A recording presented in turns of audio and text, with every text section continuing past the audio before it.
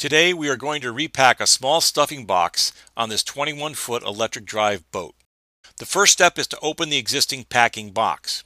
We recommend using a large channel lock pliers as shown on the fixed end of the stuffing box while unscrewing the compression ring. This sometimes can be done easily with your hand as shown here, but in some cases a second pliers may be needed to break the connection. Unscrew the stuffing box compression coupling and separate on the drive shaft.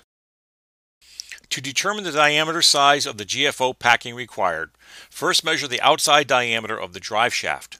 Here we measured 3/4 of an inch outside diameter. The second dimension needed is the inside diameter of the packing box coupling. Here we measured 1 1/4 inch inside diameter. Subtracting these two numbers resulted in 1/2 inch, which we then divided by 2, resulting in a 1/4 inch GFO packing material required for this stuffing box.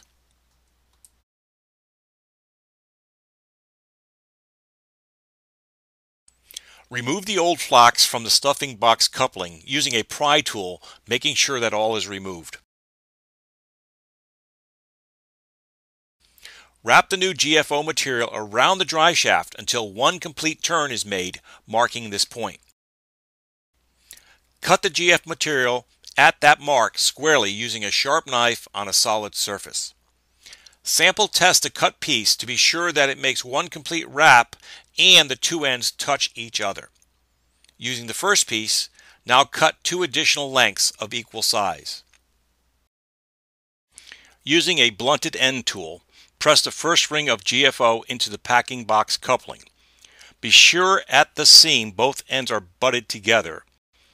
Next, press in the second ring of GFO, offsetting the start point by 120 degrees from the seam of the first ring.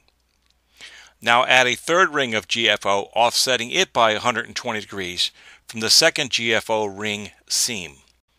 Do not force GFO into the packing box. It should fit snugly and should be tampered in.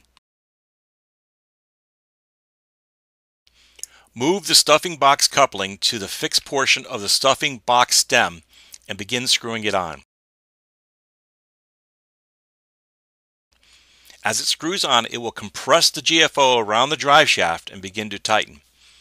Hand tighten the stuffing box coupling up to the point where water ceases to drip from the drive shaft. Do not over tighten, as this will cause excessive heating and wear. If hand tightening will not stop the dripping, grab a set of expandable wrenches and add some additional torque to tighten the joint.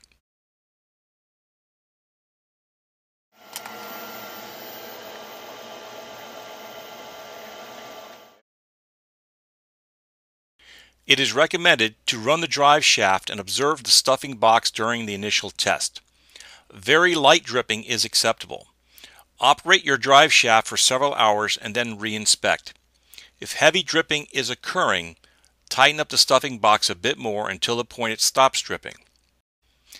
If for some reason the dripping cannot be stopped, the wrong GFO size may have been used, or there might have been some burrs on the drive shaft from the previous installation that will cause an uneven surface and not allow the GFO to properly seat. You may have to replace a drive shaft or have it turned down to correct the problem.